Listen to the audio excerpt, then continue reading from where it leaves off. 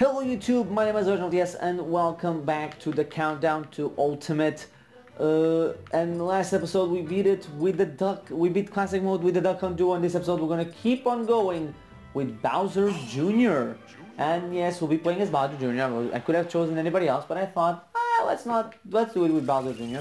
So as you can see, Bowser Jr. is in fact at a 5.5 because not like most other characters that I just did to try. I actually like Bowser Jr. He's a fun character to use. And yeah, okay, so that's everything already laid out. So let's go with these two because Robin is one of my mains. I love Robin, so getting him as a team for a team would be great. Yeah, this episode is also basically like the other episodes. It's in threes basically that I've been doing. Probably will change as time goes on, and I have more time to do them and less things to do at the same time of recording these things.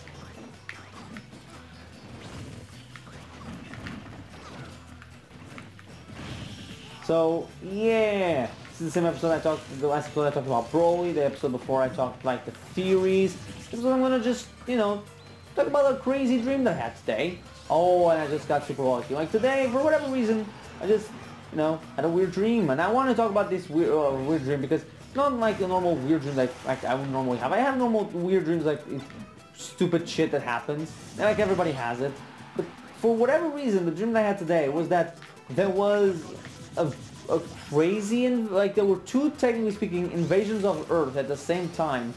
One of them was by tree people, and the other one, wow, Robin got killed by a bomb dropping on him. And the other one was, and the more terrifying one, for whatever reason, was little men, I'm guessing. I don't remember them having a shape.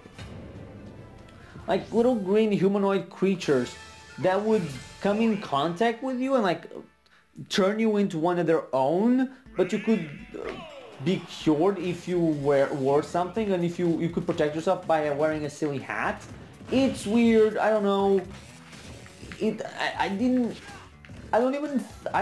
a weird thing. The weirdest thing is that it was the second dream I had that night, not the first one.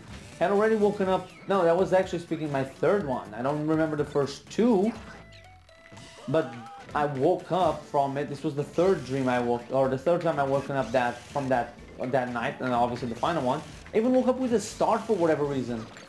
It was just a weird dream. The green man kind of looked like, I don't know, like imps? Just green? I don't know. And it's not even like the things that you wake up to, or like the night before would influence me, because this again was the third time I woke up. Not the third time. Technically speaking, the third time I went to sleep, or I was in sleep, because I woke up 5 in the morning to go to the bathroom. Then I woke up at 8:30 because my uncle was making a lot of noise talking to my brother after my brother came from school because he didn't have a class. So my brother went back to bed like I'm not gonna be bothered. And then I woke up then to go and wake up my brother, and I had to because for him to go to school again. And that's when I had that dream on that third time going to sleep. And I just feel weirded out because of it. Because in that dream, I was driving and I do not have a driver's license. And it was super, like, that's how, in my dream, me and my brother found about these two weird races coming to Earth, was because I was driving the car and we were going to a mall, I think. It's weird. And I kind of want to know what propelled that dream to happen. Wait, where am I? Okay, so just Link now. Okay, and see, talking about the weird dream that I had got us through 6 minutes of... 4 minutes. Jeez, how did I get to 6? It's because I'm looking at my timer of full-blown recording, and it's at 36. And for whatever reason I thought that the last episode began at 36 when it began at like 32 minutes of recording time. Charizard has something for me. And you can see I'm going for the most casual routes. Mostly because, again, the Smash or 4 has been a game that I didn't play for a while before starting to play again for this countdown for Ultimate. And probably after Ultimate comes out, I'll probably most likely never play this game again. It's a shame. This is a good game. This was a good Smash game. And already done. And that was super easy. Come on. Super easy. I didn't even see everything that I got. Oh wow, only Dark Samus, which is now a full-blown character, is in here. So after this I have the Fighting Me team and then the Master and Crazy Hand. Jesus, this is going by fast.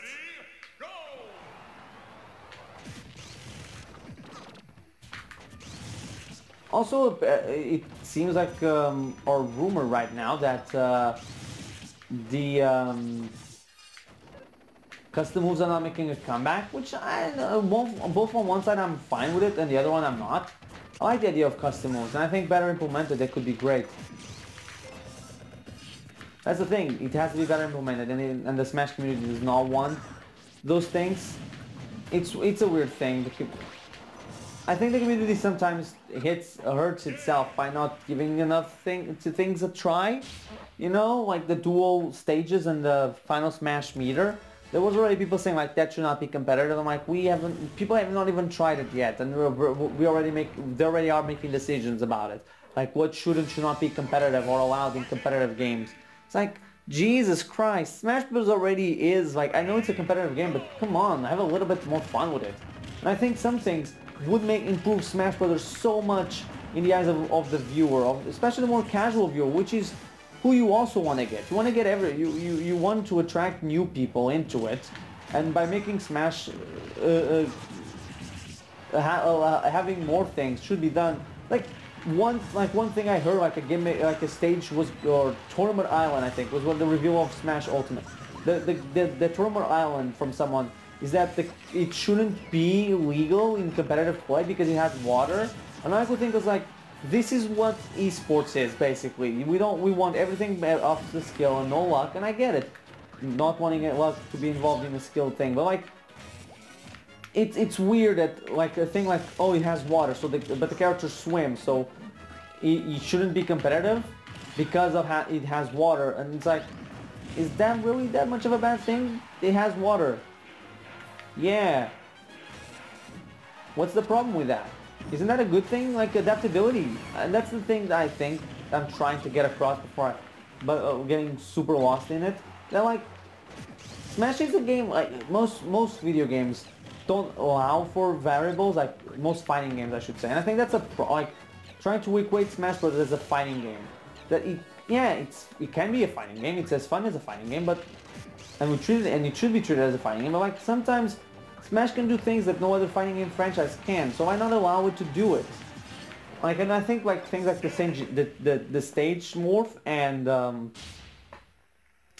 the final Smash meters should at the very least be tried out before saying it won't be. And by the way, I'm just gonna say this: if you're a competitive Smash player and you see water and the fact that you have to adapt to how you play in a stage, or the stage morph because you cannot adapt or you don't want to adapt, that's not being a professional, that's not being competitive or better than most people. That's being a coward. You know, just do it. Well, adaptability is a part of sports, and it should be a part of esports as well, adapting to certain conditions. And I think not giving something a chance it's ridiculous in any game. No matter what it is, if you don't want to give it a shot, you don't know how well it's going to be. I think it will be much more interesting for the people, and I think it will be much more interesting for the players. You know, having to adapt, and like, I think that will be fun. But that's just me. I don't know. I think that at the very least the trial should be given. It shouldn't just be like, it's not happening and it's not happening. Good luck next time. I think that's my main issue. Is like the whole not giving it a chance at the very least. I get it if you tried it and it was not a thing for competitive, it didn't work, it was not what we thought, I get it. But not giving it a shot, I think that's the mistake. No, I pressed the wrong button. Man, I was pressing up and B game. Okay, I got done with this. Now I have to deal with the swords.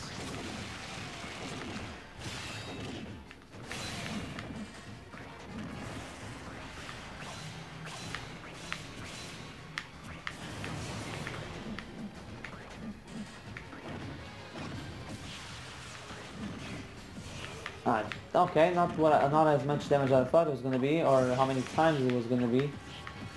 Jesus Christ, dude, stop it!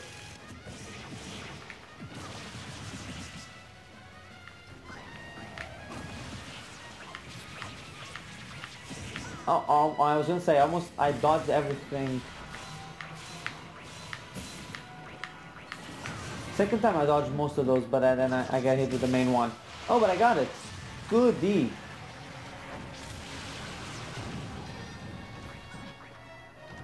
Come on.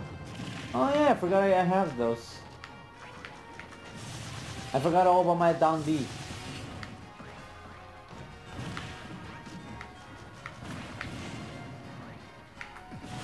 And come on, be done.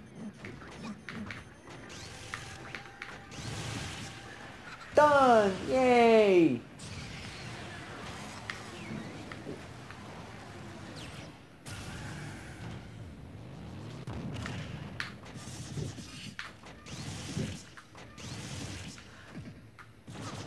Come on, just break it.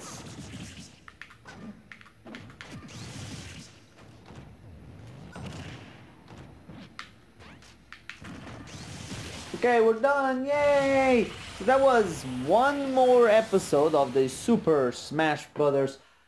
Countdown to launch of Ultimate. We finally concluded Bowser Jr. and we're making good strides to the end to end this first week. So yeah, this is again when the video is gonna end. Next episode, join us at next episode for Shulk from Xenoblade Chronicles. So thank you guys for watching. I've been the Legend of the S. See you guys next time.